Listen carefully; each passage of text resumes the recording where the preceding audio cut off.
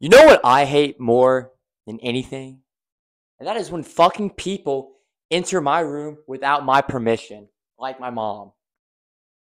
I am a teenage male, and I don't want my mom walking in on me late at night when I'm doing electronics. So I knew that I needed a lock so I can lock myself in my room. But what am I? This is fucking 2024. I'm not gonna go buy a lock for cheap. I'm gonna buy a lock with Wi-Fi capabilities, fingerprint sensors, and play it on my phone. Use my Alexa. No, no, no, no, no. What do I look like? A stupid moron? I'm gonna build my own lock.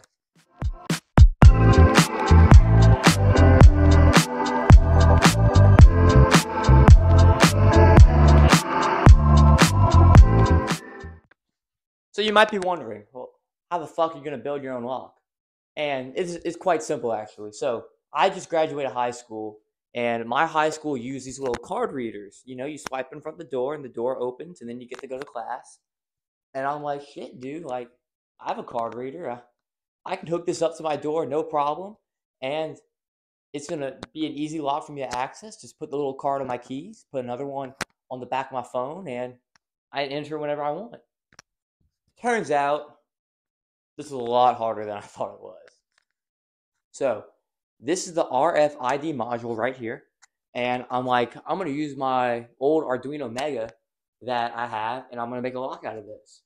So I wire it up, upload the code, and it works perfectly. And I was like, oh shit, I mean, this is going to be easy. Like, this is like child's toy right here. I'm going to finish this in a day. Project's going to be done with. That did not happen. So then the next day came, uploaded a different code. It's a little more complicated. So the card keys could work with different ones I program into it. And guess what? The module does not work. The module doesn't work. And I was like, oh my God. I was like, what the hell did I do to it? But I did a little bit of research, and it turns out the module uses 3.3 volts, and I plugged it into the 5-volt pin. I was like, shit, dude. Shit. I thought I burned that card, and $10 on Amazon, so I just ordered a new one. But it turns out that wasn't the issue. That wasn't the issue at all. The issue was I had the reset pin in pin 10 when I programmed it to be in pin 9. So I didn't have to wait 5 days for my Amazon package to come from China all the way to my house. And instead, I could just move one pin over. One pin over.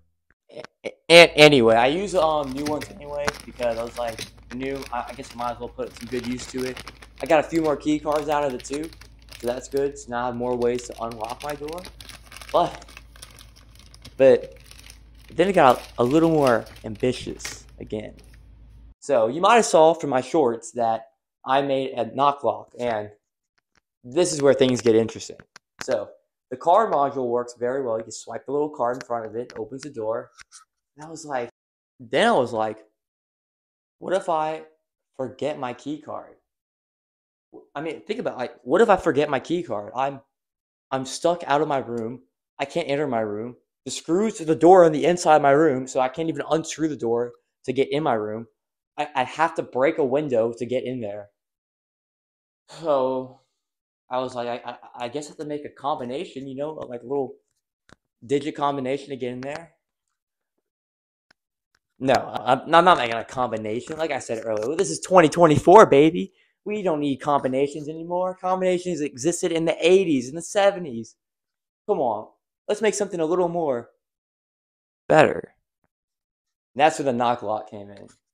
So, is this a combination that you make with a knock on a door? It's brilliant, huh? Brilliant. I mean, this has been going on for years, but people hear it, not machines. And I'm not sitting by my door waiting for somebody to make a knock that I remembered. I'm damn programming an Arduino to do that for me. And that's exactly what I did. So here's the code right here. Okay, that was the code that y'all wanted. It lasted a second long. And here's the wiring configuration. This is what it looked like on my door. And now let's test it out. Let's test it out. Oh shit, guess what? Didn't work on the fucking first time. Or the second. Or the third. It's registering knocks when I don't even knock. Now it's not registering my knocks when I knock. now it's making a completely different knock than what I started out with. Like, this thing took me too long to admit, and guess what? It's not even my code. I just got this code off of GitHub, and I just modified it for my personal use, and I still couldn't get it to work. And then when I tried to copy the code because I thought I knew how it worked, it didn't work at all. So I went back to the old code. But thankfully, it actually does work now.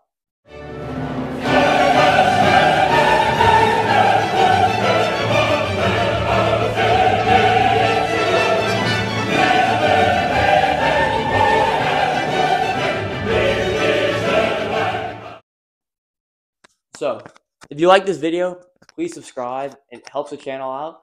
But if you want to learn more about how this actually works, and not just this filming I did right here to make a fun video about it, you can go look at my other video that I'm about to post about this later this week, and it's going to give a full breakdown of every component I chose, how it all works together, how the code matches with the actual hardware of the door, and how I made the lock.